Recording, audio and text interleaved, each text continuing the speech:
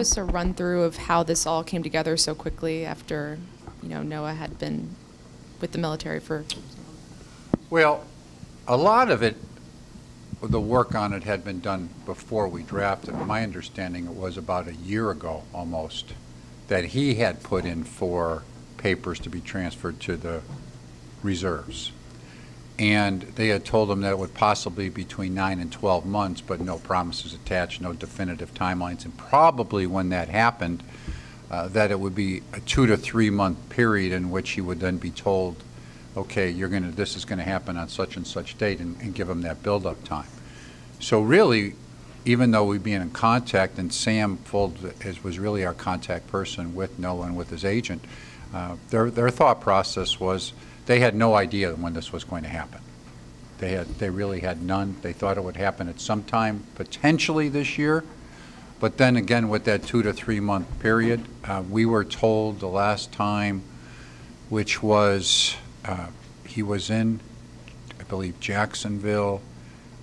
He was out east for a while, and we had been told that he was actually going to go to Japan for the month of January. We were surprised, and we were contacted to kind of follow up in February, just a couple of weeks ago, that he did not take that trip. And just as early as last week, we were told that the potential was that he was going to be given his transfer papers. So we really, a lot of this has come quickly. We've been interested, we've been in contact, but we really had no control of when the date was going to be given, and also we had no control of exactly setting all this up. We just, whatever they said, we had to be prepared to deal. Does he have any military obligations left, or? I cannot answer that. I don't even, when you get transferred into the reserves, there are some apparent, if you read the rules, some continued commitments. It's not as he's discharged, but he doesn't even know that at this point. Okay, and lastly, is there any concern about the fact that he hasn't pitched in pro ball since 2019? Like, do you know if he's been doing work on the side since then, or? Sure. Well, sure. I mean, he hasn't pitched in 3 years. So, and we knew when we drafted him, it's a long shot. As he said, at times he's played catch when he could throughout the time period. When he heard about this, again, he told us to Sam a couple of weeks ago that this potential existed. He started playing some long toss with the catch and then long toss with a friend of his. He was off the mound for the first time last week, I think it was. And Sam asked him how he felt. He said, "I felt as if I hadn't been on the mound for 3 years." So sure, there's some. The reality is it's a gamble, right? I mean, that's really what it is. I mean, I do not know when he picks up the ball and starts throwing off the mound and putting something into it once his arm is in good enough shape, and we still have to work with him on that where he is. I don't know if he's going to throw 85 or 95, but we feel it's worth the gamble. We felt it was worth the risk, and knowing the type of individual, I know he's in great shape. But he's also hasn't, as you said, hasn't pitched in 3 years. So will he be able to do it? We'll see. He's a quality person with a tremendous work ethic, with a lot of ability, and we'll see what happens. Okay, Matt in the back left.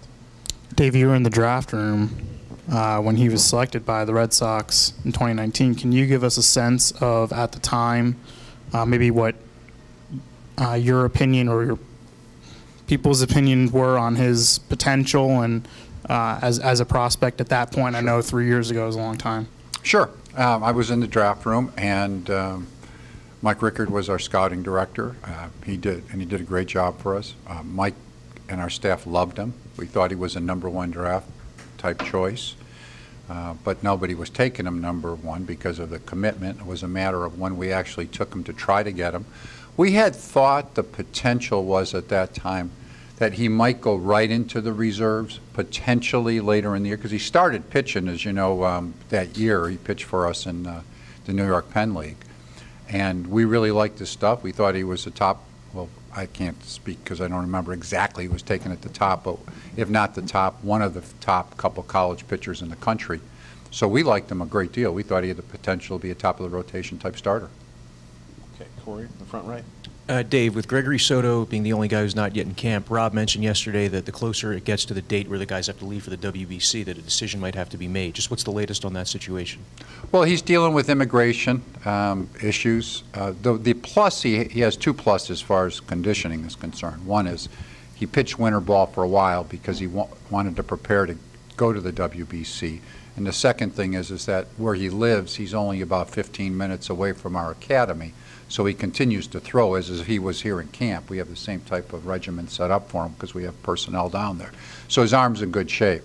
So it's just a matter of seeing when he can get into the States, and if he gets enough time to go over and still pitch there. His arm should be in shape. And then with the bench, do you look at it as if there's like two open spots among position players? And along those lines, like where does defensive flexibility play into that, specifically the ability to play center field? Well, we have, I think, 3 bench players that are people on our bench that are solidified. In Stubbs as our backup catcher, Sosa, and then Harrison. So we have 3 guys.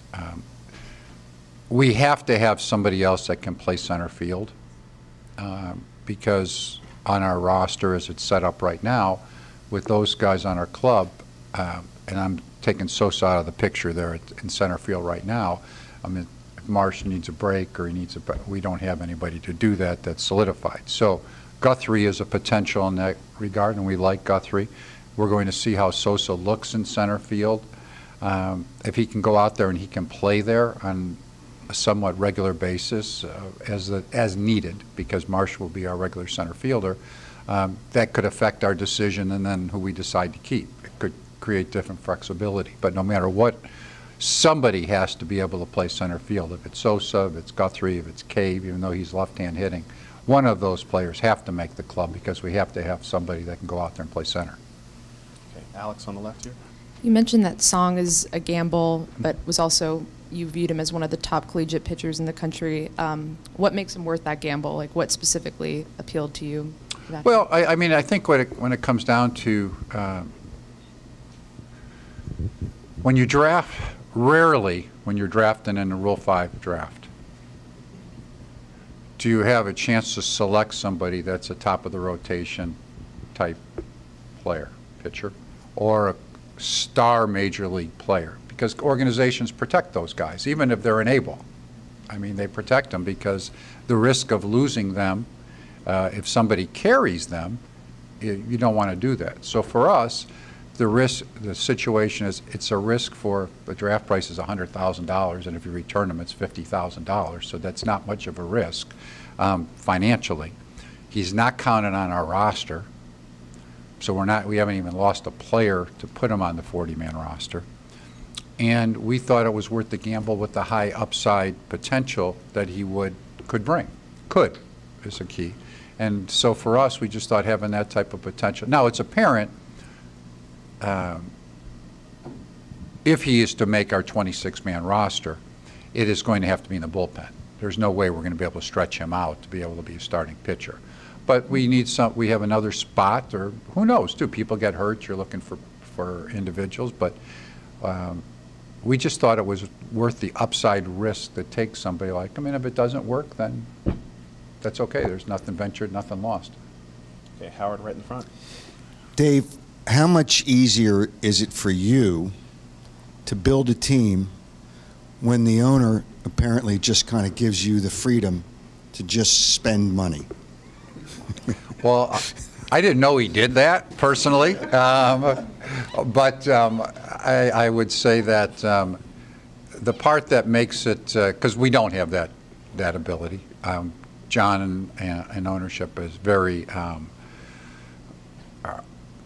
kind to us. They want to win, and I think that's the part that is the driving force that makes it.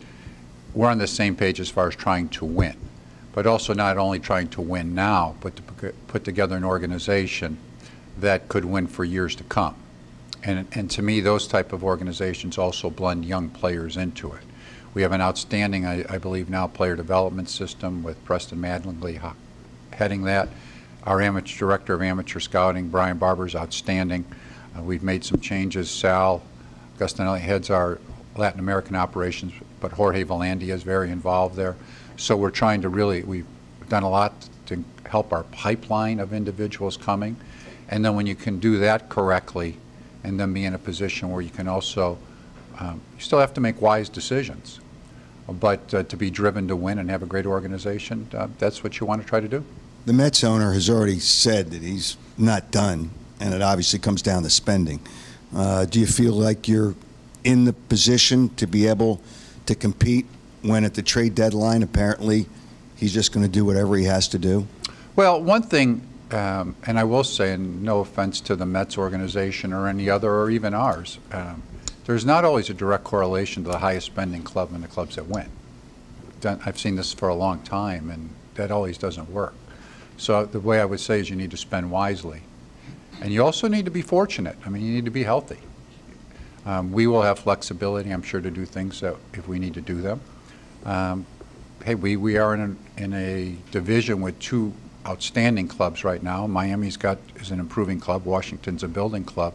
So it's going to be a challenge to even win our division. I mean, we've got good clubs. You want to make the postseason, you want to go on. But there's other good teams in the National League, too.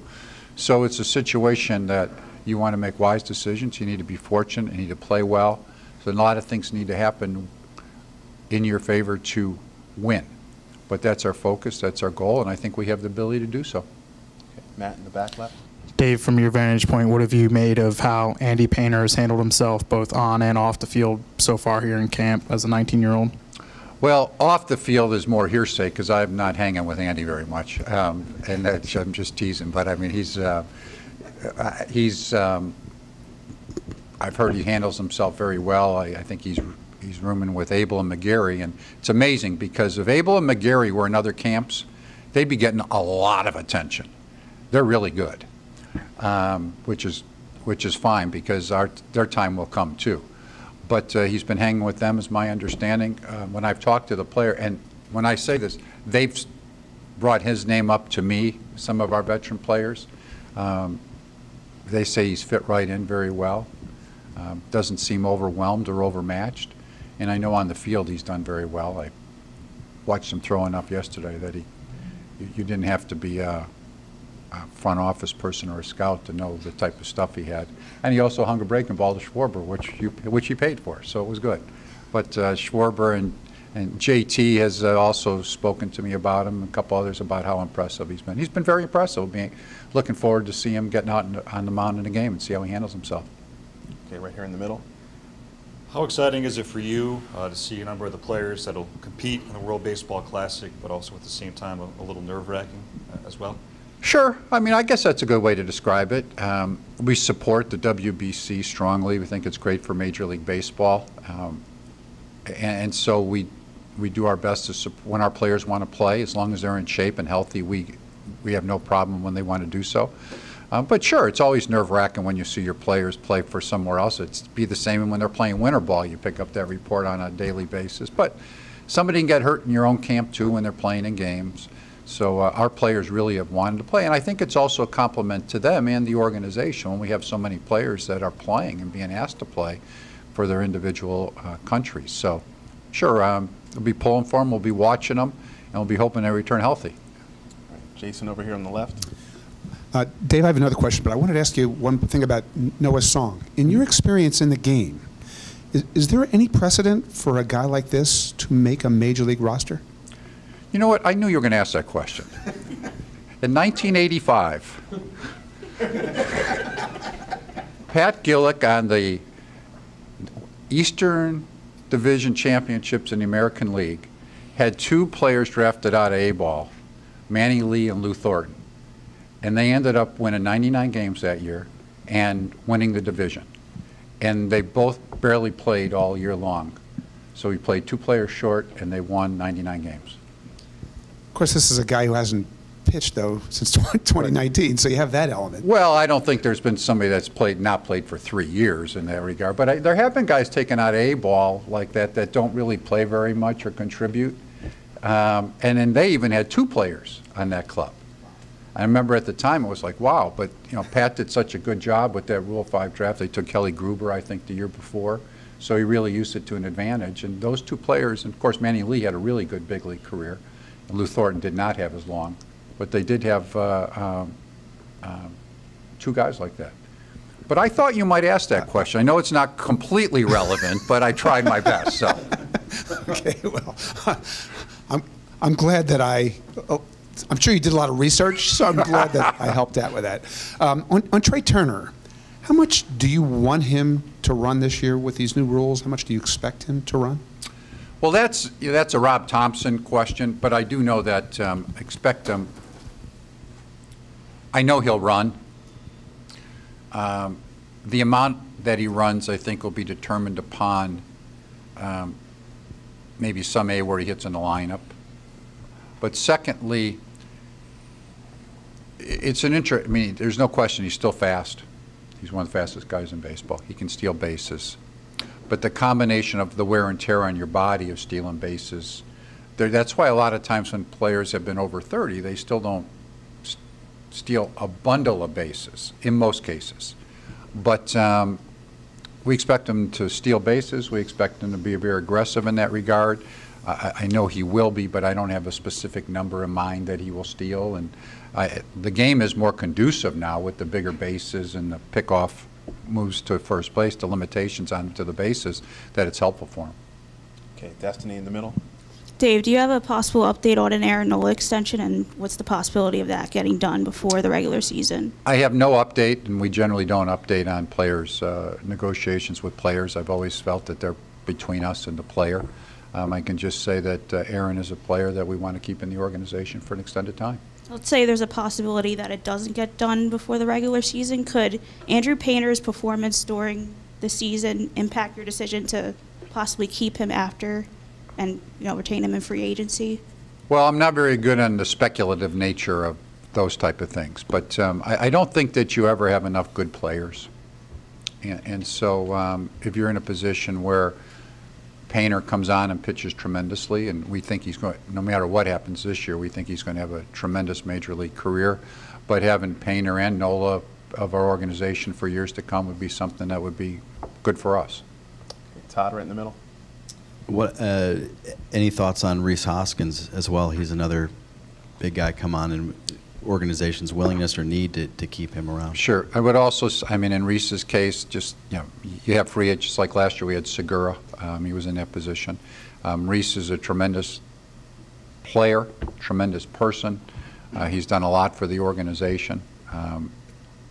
And so we'll just analyze and see what takes place. But we love him. We think the world of him. And I just, out of curiosity, I know like projections, models, and predictions are just that. They don't really mean much. But I've talked to a couple people like in uniform, and they've noticed these model projections have you guys like at distant third at 87 wins. I'm sure it's come up in conversation in the front office. What do you guys make of that? Well, I'm a little curious and sometimes, but I also will say I think there's a few factors, and that's why I don't know that anybody predicted us playing the World Series last year. But I think there's a couple things that, remember when they do the predictive natures, and actually I was talking to John Middleton about it last night.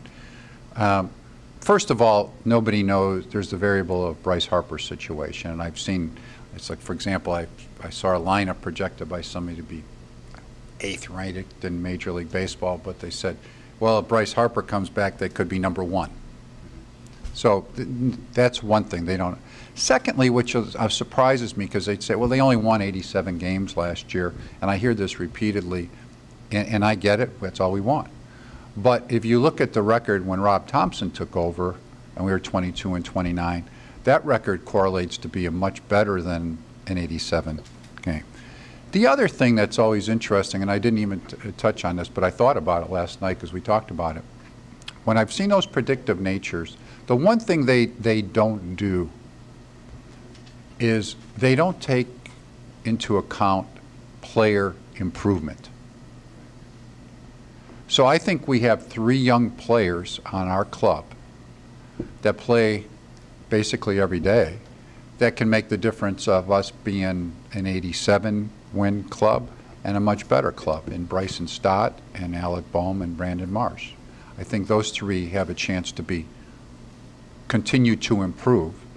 In addition to that, Castellanos did not have a good year, so people look at him and that. I think he will bounce back and have a good season.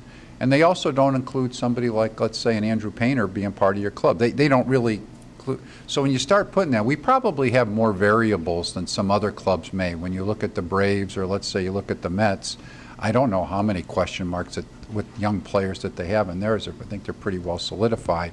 Maybe the Braves at shortstop with Grissom, maybe their 5th starter spot. But I think that some of those in our situation, people don't really know how to do. And I understand, because I deal with the analytic and the projections all the time, and they have a hard time with those youngsters predicting they're going to be better. And then I just had one other Noah Song question. So basically, you guys have 5 weeks to build up a guy that hasn't pitched in 3 years and then make a decision. There's no extra time you get because he hasn't pitched in such a long time, right? Well, and that goes into the long shot. You know, the other thing, well, that is how the rule is, if you read it. However, there's a combination of rules here, too, because there's not only Rule 5 pick, there's a military list rule that gets involved. The one thing you want to be careful of, and I've told this to Noah when I saw him yesterday, we don't want him to get hurt, right? I mean, so let's see where he is and how he moves forward, because you're in a position where he hasn't been off the mound in an extended period, so he's in a position where he needs to get himself in shape.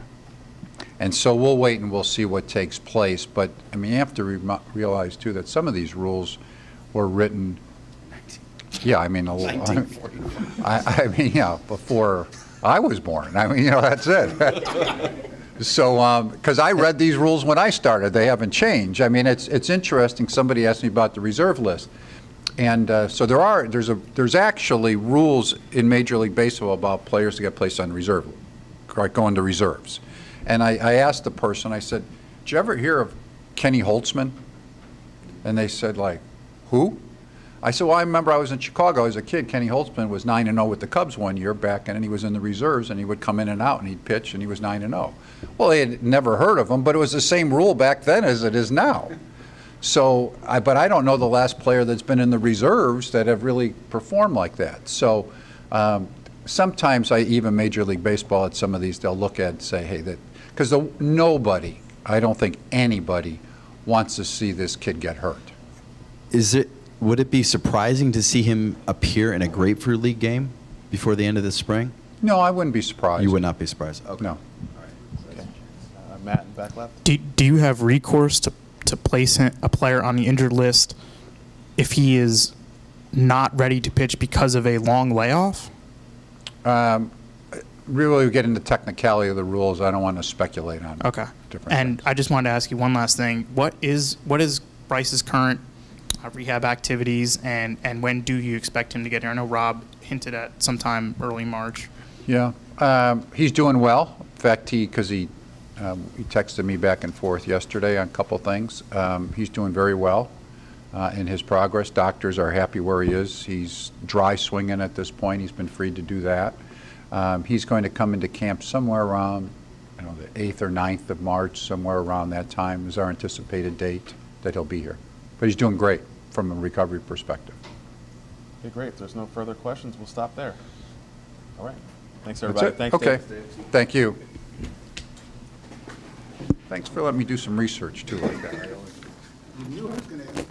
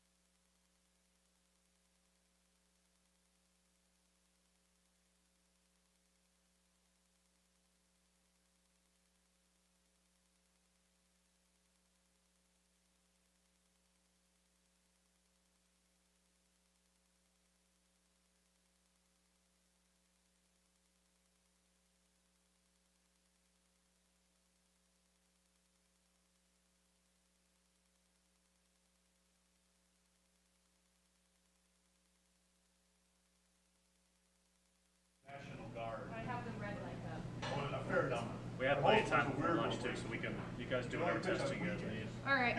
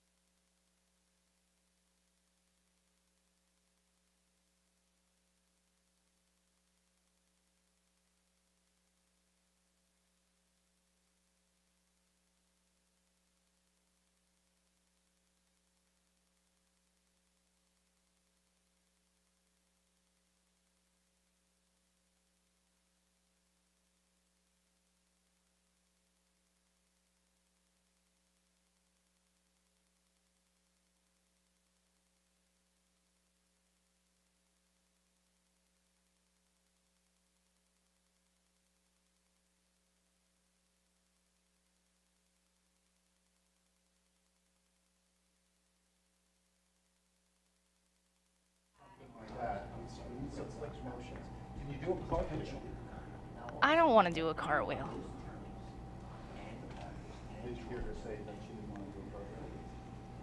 I can move back and forth. Yeah, she's just a little bit behind you. It's 7 seconds behind.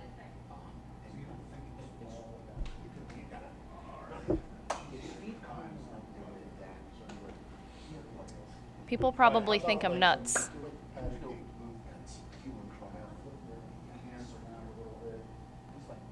We're doing this as a test. If anyone's actually watching this, I'm not insane. Chris, hi. Do you want to sit here and do this?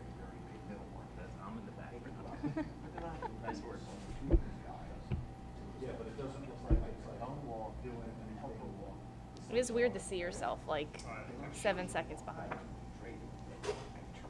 don't see any glitching on my end, and I got this